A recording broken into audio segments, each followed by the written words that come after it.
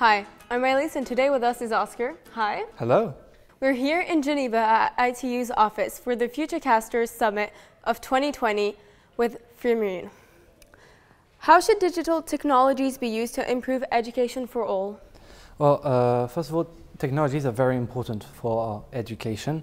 We are brought up into them, and I think they should be used more often in schools. Like school should teach us how to use an iPad, our phone, and use them correctly and not abuse of them. Because, sometimes it can lead up to very bad decision making. And I think it's very important that we know step by step about how to protect ourselves in internet and how to use them properly. What encourages you about the way digital technologies are heading? In general, they're heading a good way. Well, to my point of view, I use them every day. They're in my life every day, and they're very useful. I don't see any negative points apart from, everything about hacking and more usage. But in a certain way, it's very useful, like I said, in our education.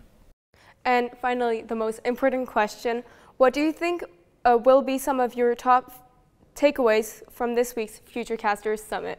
Well, I think this week I'm going to learn a lot, like a lot. First of all, I'm going to meet a lot of people, and this is going to be very good. It's a great opportunity, and I'm going to have a lot of experience. It's very interesting.